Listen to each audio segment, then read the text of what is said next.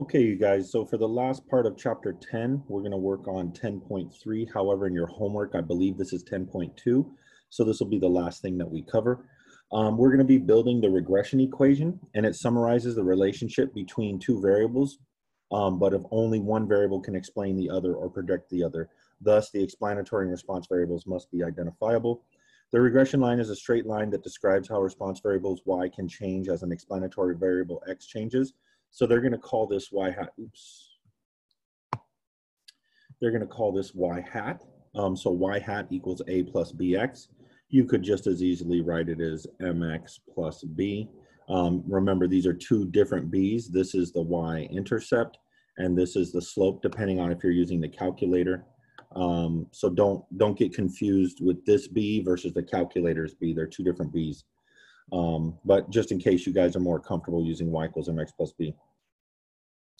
So basically, they give us these formulas, and we're not going to necessarily need to do these formulas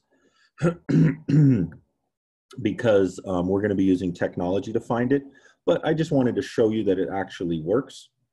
So it says, show the equation. I'm right here now. Show the equations b equals r times the standard deviation of the y's divided by the standard deviation of the x's, and a equals y bar minus b x bar. I'm just going to do the one for the slope and just kind of trust that you guys could do the other one on your own. Give the same values as a calculator function. Okay, so what I did was I entered in these old faithful before and after, or duration and interval, and I plugged them into my calculator as list 1 and list 2.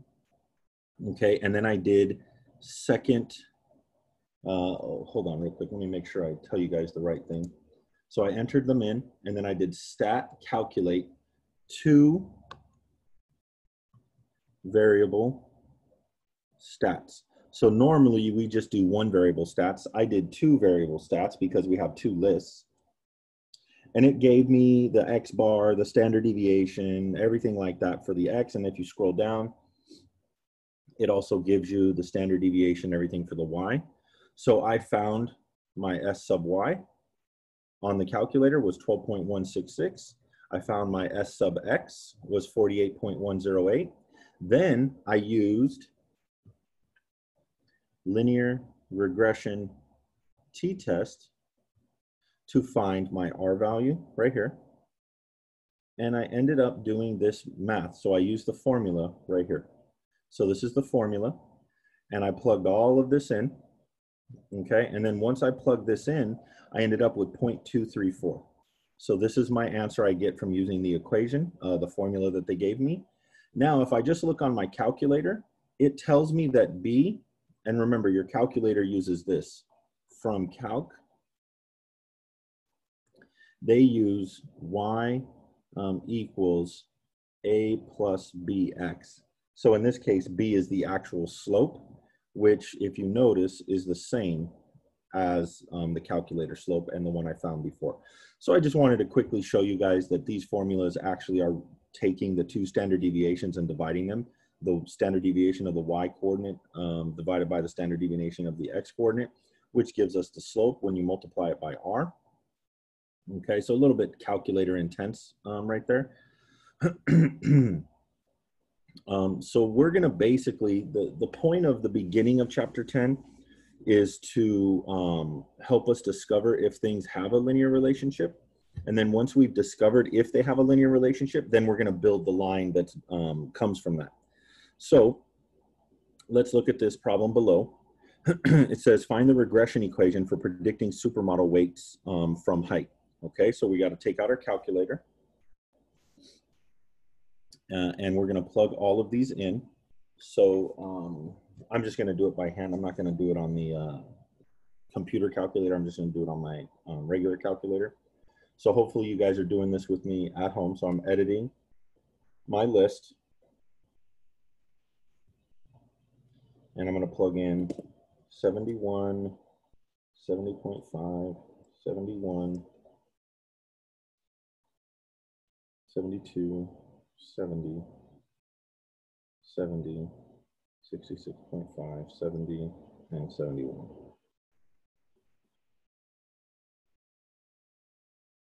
Okay, so there's only 9 of them. So 125, 119, 128, 128, 119, 127, 105, 123, 115.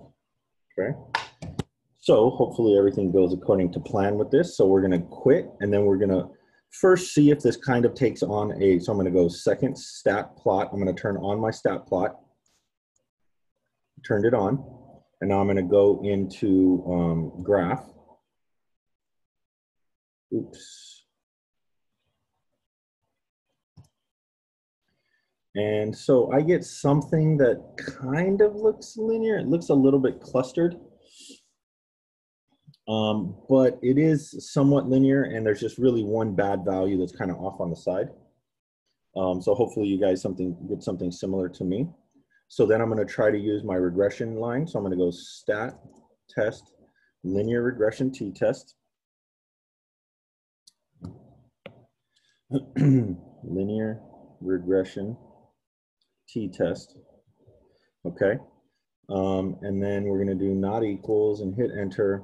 And we should get an R of 0.79, I guess 6 if you want to round off. So R equals 0.796.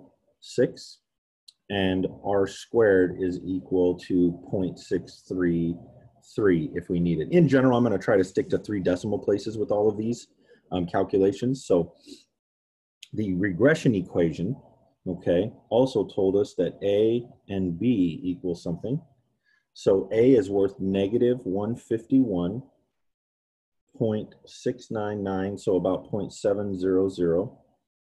And then B is worth 3.883.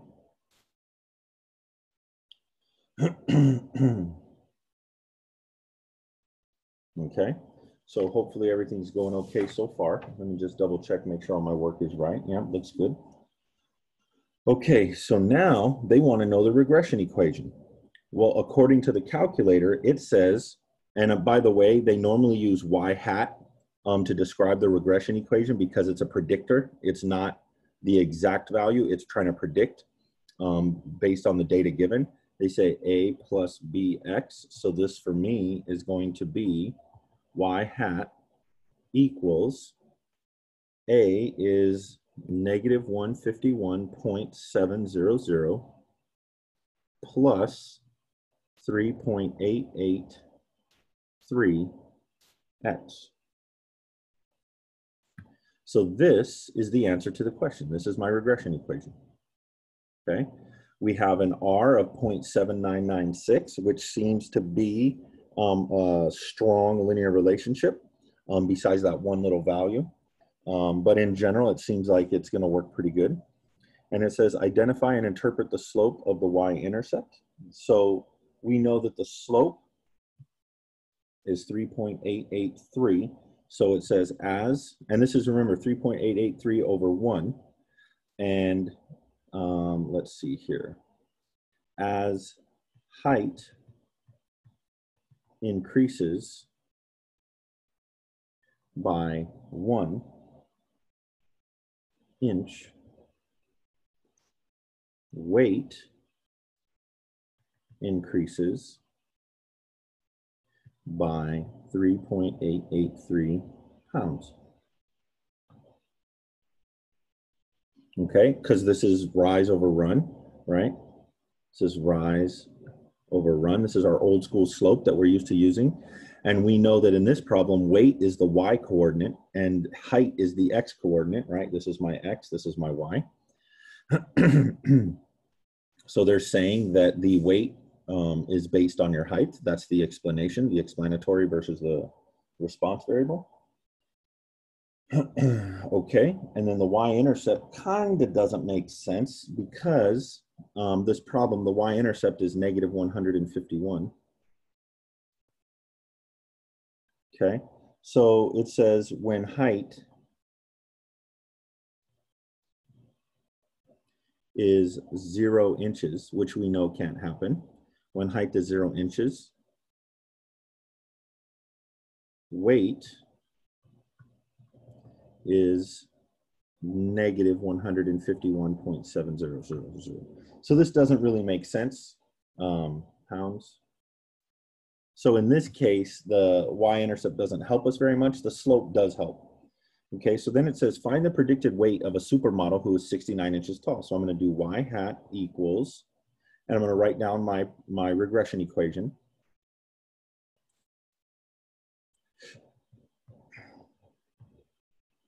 So now I'm going to do y hat of 69, and this would be negative 151.700 plus 3.883 times 69.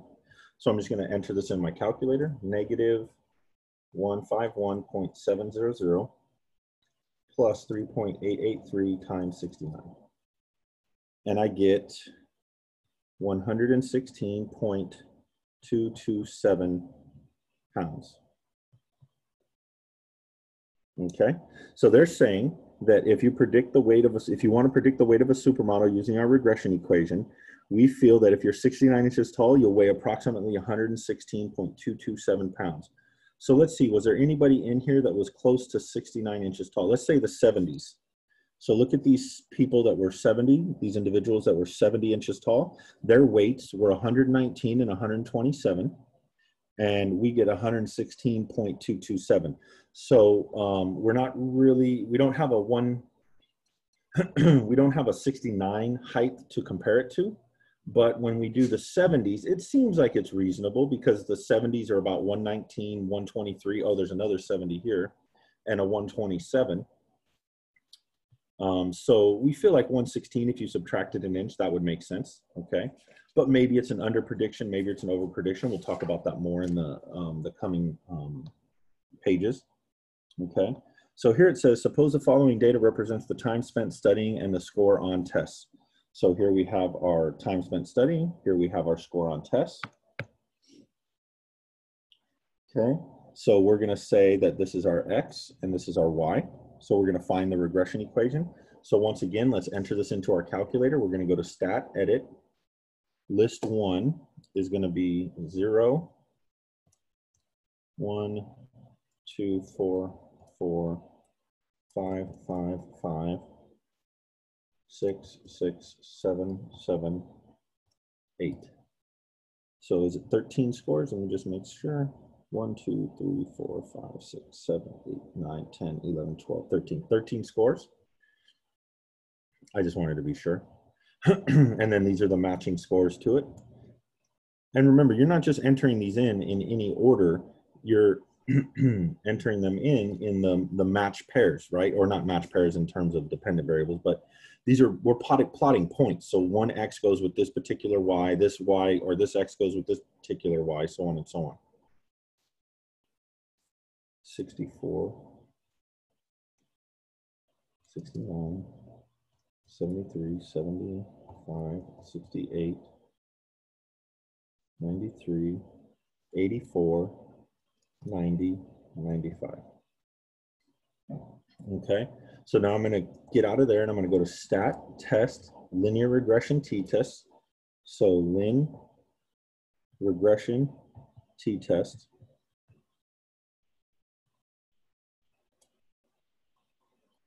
Okay, and it gives me an R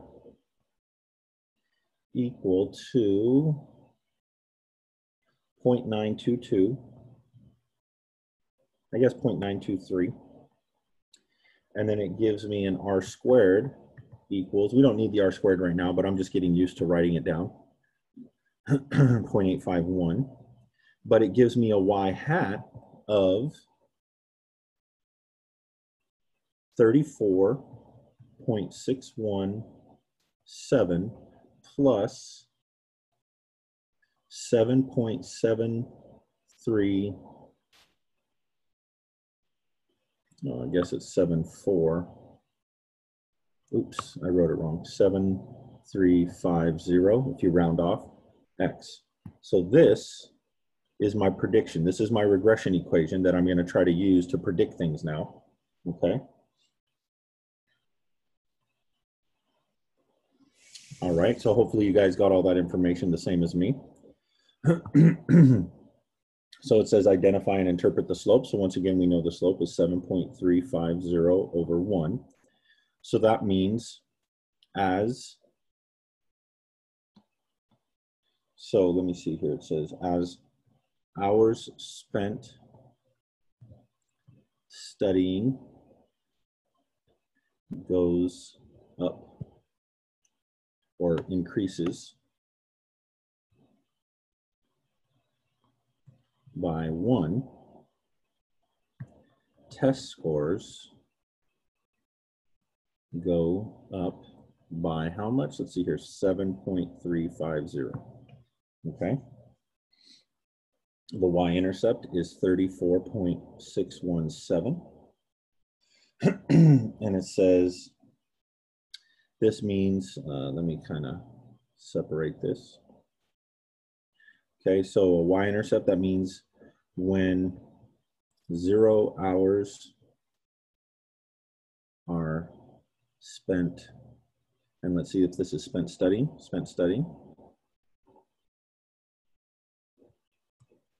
test scores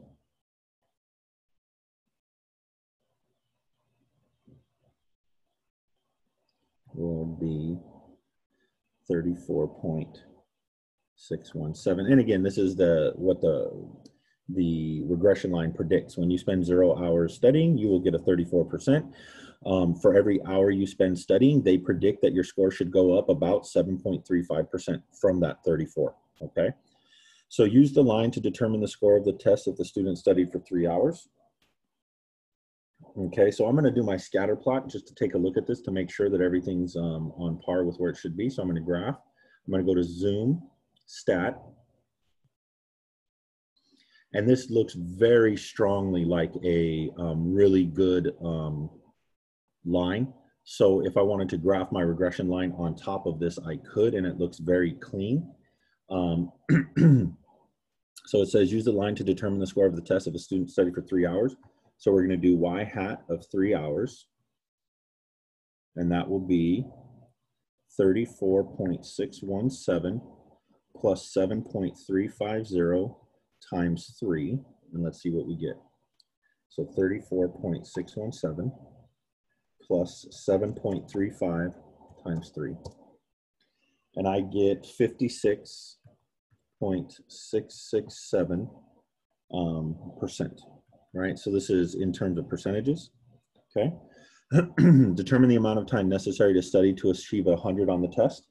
So we're gonna put the test score is equal to our y hat, right? So then that means that 100 equals 34.617 plus 7.350 x. So now we gotta use you guys' old school math where we're gonna solve for x. We haven't done a lot of that this semester.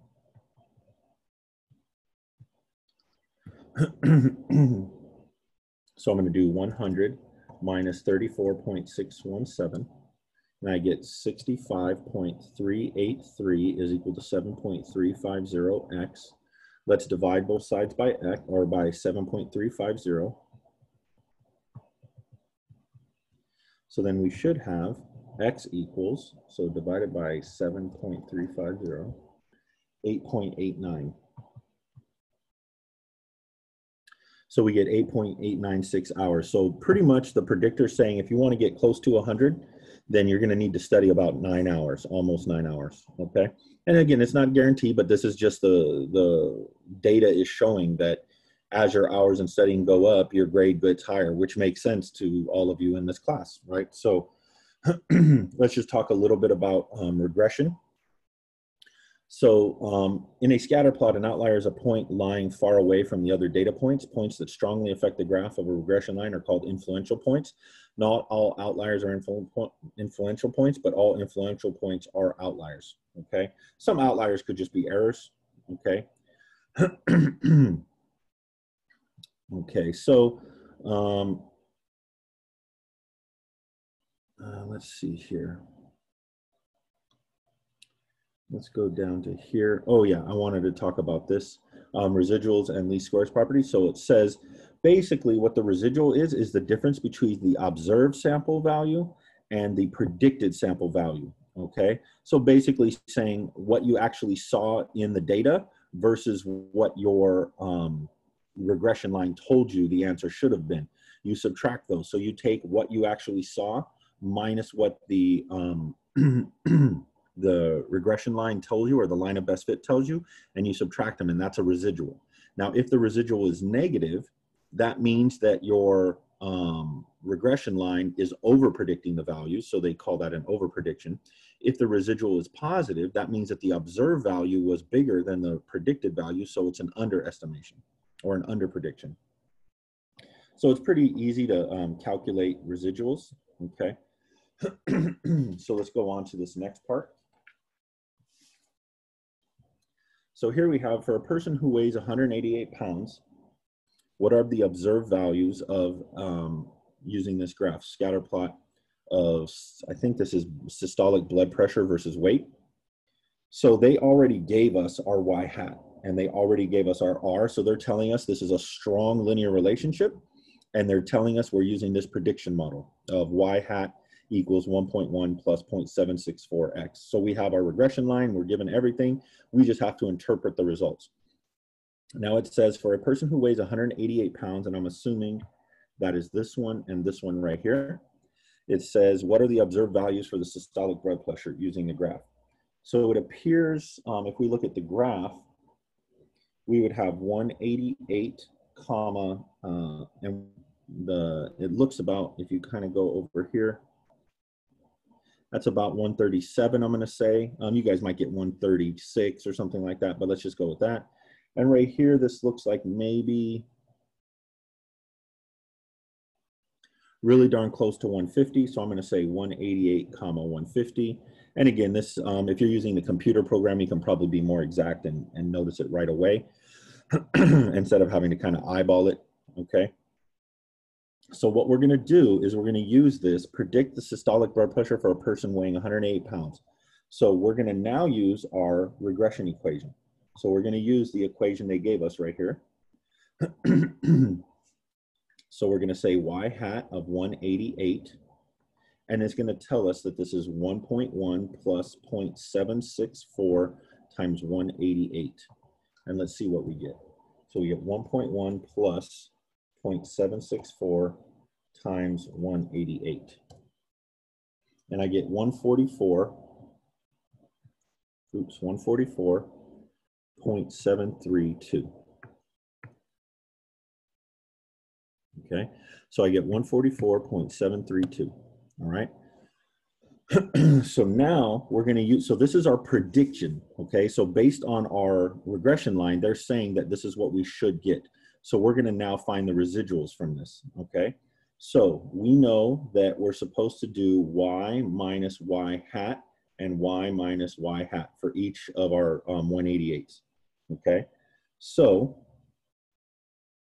our actual value was 137, and we're going to minus our 144.732, and we're going to do our 150 minus 144.732.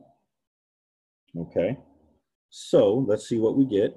So 137 minus 144.732, I get negative 7.732.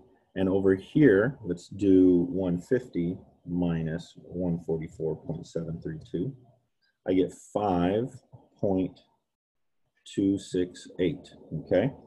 So this is an over prediction, and this is a under prediction, right? And I'm just using what they said up here. They said if your residual is negative, the prediction is an over prediction. And that makes sense because that means that our residual, that means that our predicted value is bigger than what was actually observed, which means we're overestimating. And when you get a positive, that means that our predicted was actually smaller than what was observed. So we're getting an under prediction, okay?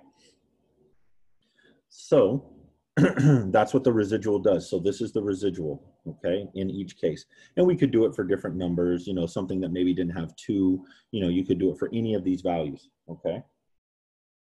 So let's look at another one. Data on the IQ test scores and reading test scores for a group of 5th grade children give the regression line reading score equals negative 0.334 plus 0.882 times IQ score. So the IQ score is your X, right? And this is your Y, okay? So find the predicted reading score for a child with an IQ score of 90, okay? So we're gonna say, let's see here. I guess I could use red. Reading score, Y hat equals negative 33.4 plus 0.882 times 90, right? Ooh, I should have done Y hat of 90.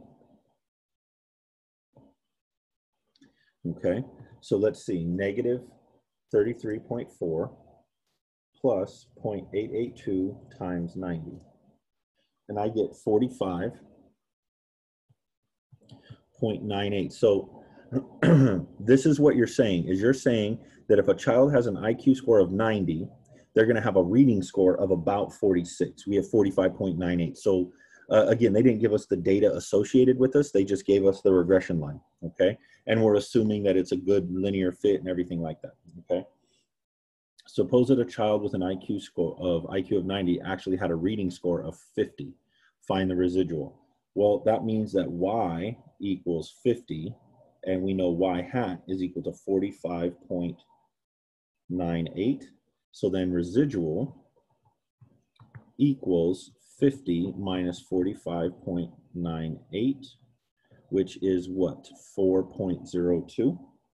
And this is positive, so this would be an under prediction. Okay, so that's kind of how you can deal with residuals.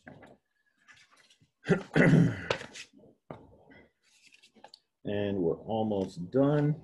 Let me see how much I'm going to go into this. So residual plot is a scatter plot of values after each of the Y coordinate values has been replaced by the residual value, okay? That is, the residual plot is a graph of X and then whatever you got from the residuals. So instead of doing X comma Y, you're gonna do X comma residual. So residuals show how far the data fall from the regression line. Residuals help to determine how well line describes the data, and the mean of the least squares residual is 0. We're not gonna do too much with that. I just want you guys to kind of see some key factors in this. This is just kind of more information. So it says features to look at on the residual plot indicate that it is a bad predictor. So unusually large values of residuals, because that means that you're getting really far away from the actual values that were observed, right? So if you have really big positive numbers or really big negative, you're either way over predicting or way under predicting. So that means that your regression line is kind of not working out well. Nonlinear patterns of curvature. So like if you get parabolic, or if you get, you know, something that definitely does not take on a linear shape. Fanning, where you start off small and it gets bigger and bigger, so uneven variation. And influential observations, individual points whose removal would cause a substantial change in the regression line. So remember, we talked about this as probably being an outlier that could cause problems. And again, if the outlier is an error, it's probably not going to be counted as an influential observation. So what indicates a good predictive power? So small residuals. So when you get numbers that are very small in comparison, that means that your prediction and the actual observation are very close to each other, which means that your regression line is doing a good job of predicting behavior or predicting outcomes. Okay, so no pattern or curvature, no patterns, no curvature or fanning, even amount of residuals above and below 0. Okay, so you get some over predictions by a little bit, you get some under predictions by a little bit, and it kind of evens itself out, and very little clustering. So this would be an example, this first one, this is the residuals right here, right? And we're still using the same X coordinates. So when we do this, we get this new graph. And these residuals are relatively small, right? -1, 2, and 3, and +1, 2, and 3. That's not saying we're really far off. We don't know the exact data, but we have to assume that it's pretty good. And then if you notice, there's not some weird pattern It doesn't look like it's a parabola. It doesn't look like it's going to become like something strange. It just kind of looks like there's a good amount above the over predictions and a good amount of under predictions, and they all kind of even themselves out. So we're going to say that this is a good predictor, or good predictive power. Okay, and I like the fact that it has this even variation.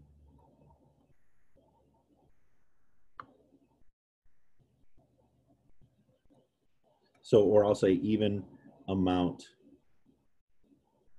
of positive and negative residuals, right? So we have, you know, look, we have all of these guys that are above and we have all of these guys that are below, and it's just about the same. So I feel pretty good about it. Now this one is going to be what we would call a bad predictive, have bad predictive power. Okay. And look at the variation. It's parabolic. It takes on a parabolic pattern. So it's not even. So we're going to call this nonlinear pattern, non-linear pattern. Okay. And then this one we're also going to say is bad predictor.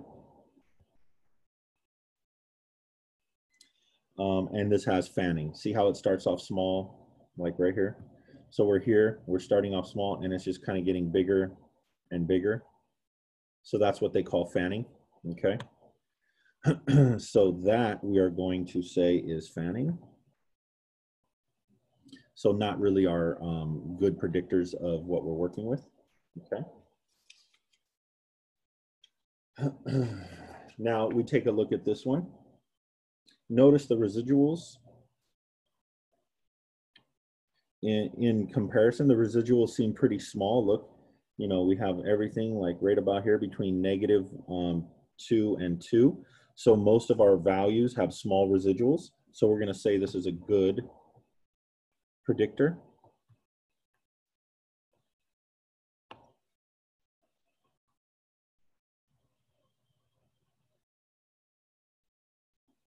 Or, yeah, that's spelled wrong, predictor.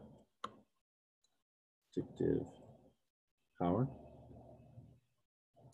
Okay, see, let's list off a few things. Small residuals, or relatively small residuals. Okay, seems to have somewhat of an even pattern. We have some above, some below. I shouldn't say an even pattern, but it's, how do you say this? Even variation. Basically what we did up here on this one, even amount of positive and negative residuals, okay? In plus and minus residuals, okay? And then we could go one more. It doesn't seem to have any weird linear pattern or non-linear pattern, so no patterns, I guess, such as, you know, parabolic or fanning.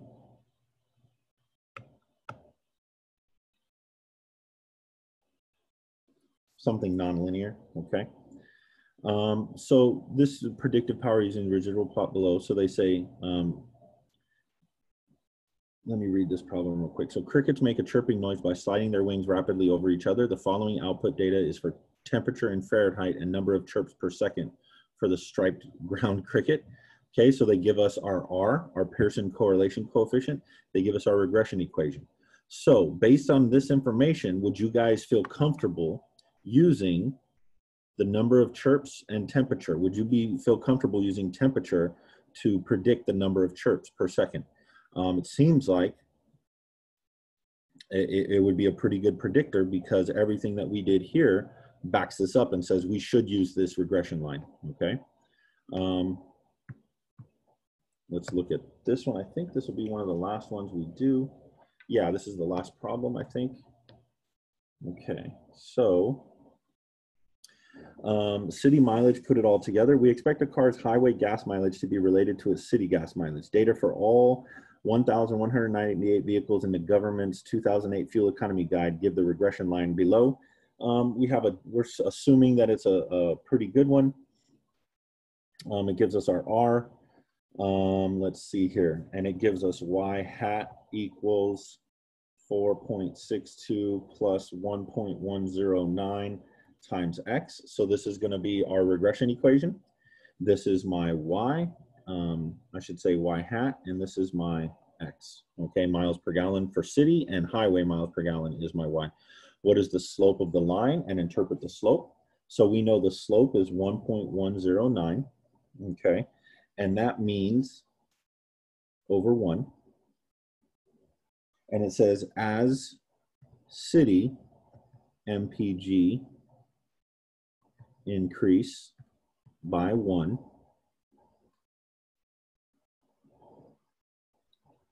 highway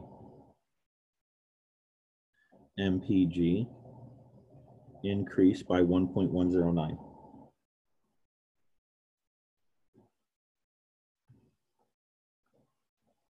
So again, you guys know that slope, M, is equal to rise over run, but you could call this your delta Y's over your delta X's, or people sometimes just say Y sub 2 minus Y sub 1 over X sub 2 minus X sub 1. But whatever the case may be, your Y is in the numerator and your X is in the denominator.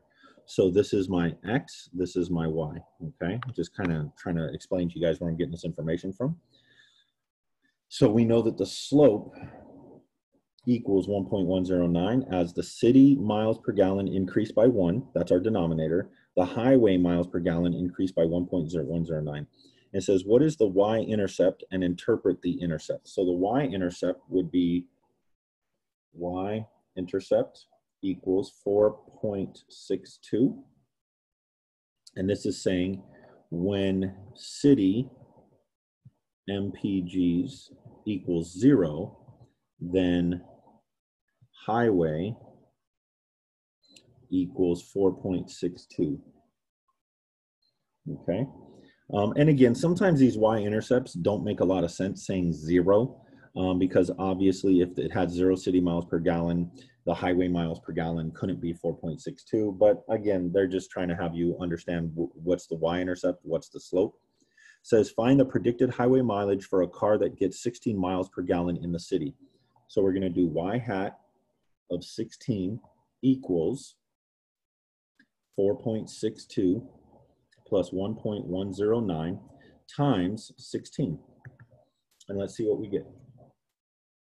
4.62 times, oops, I'm sorry, it's not times, plus 1.109 times 16. So I get 22.364, okay? So that means that the highway miles per gallon, we think for a car that gets 16 miles per gallon in the city should get about 22 on the highway. So again, when you guys are looking at cars and you look at the window sticker, it'll say city MPG and then it'll say highway MPG.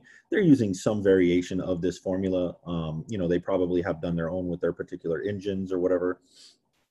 So they're trying to use this as a predictor. They probably also actually do tests on miles per gallon on some kind of data. So they don't use just predictors. They probably have a bunch of actual miles per gallons as well. We basically are not given the data. We're just given the regression line that came from it. So they have the data already for themselves. It says if a car gets 16 miles per gallon in the city, actually gets 21 miles per gallon, find the residual. Remember, the residual is y minus y hat. So they said that the car that did get 16 miles per gallon, they recorded it as getting 21. And we said that our prediction was 364. So that means we're going to have a negative residual. So we're going to do 22.364 minus 21, or 21 minus that. So we're going to get a negative 1.364, I believe, which means over prediction by 1.364 miles per gallon. And remember, whenever you get a negative residual, that just means that your prediction was bigger than the actual amount, which of course means over prediction. It says, what proportion of variation in highway miles per gallon is accounted for by city miles per gallon? what proportion of variation in highway miles per gallon is not accounted for. So you may not think you know how to do this, but we talked about the proportion of variation comes from R squared. But we already know R, they told us up here, R is 0.795. So we're going to do 0.795 and we're going to square it. So 0.795 squared. And this is 0.632. Yeah, let's say 0.632. So this means 63.2% of highway MPG can be explained by city MPG. That's what R squared does for you. That's what the Pearson coefficient squared brings to the table, is it allows you to come up with a number that just explains the change, or explains the outcome, the Y value, right? It says, well, 63% of what's affecting Y comes from or 63% of what's affecting highway miles per gallon comes from city miles per gallon. And then if you wanted to do the other one, the other question says, is not accounted for. Well, you would just do 1 minus 63.2, I'm sorry, 0.632.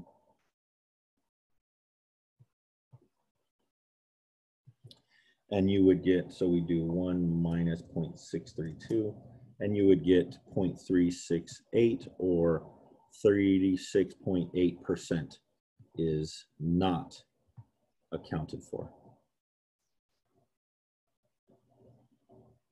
by city MPG. Okay, so hopefully this helps you guys get started on the homework. So this is the end of chapter 10. Something I want to remind you guys of, and I think there's one in the homework, is what if you discover that the model, so they ask you to build a regression equation, or they ask you to predict the outcome of something, okay? And let's say it turns out that your regression line, the data is not linear at all. It doesn't take on a good linear shape, so you can't use your regression equation. Well, the next thing you're supposed to use is the mean, okay? So it says, you could say the mean for predictions versus regression line, or regression equation y hat, okay? So you have this, the mean for predictions, okay? Use the mean when the regression, when the data does not fit a linear pattern for our class, okay? Okay, so the regression equation is better predictor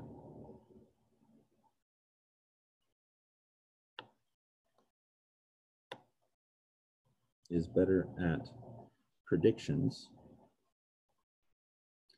if there is a strong linear correlation. Okay, so if it has a strong linear correlation, then the regression equation is really good at prediction.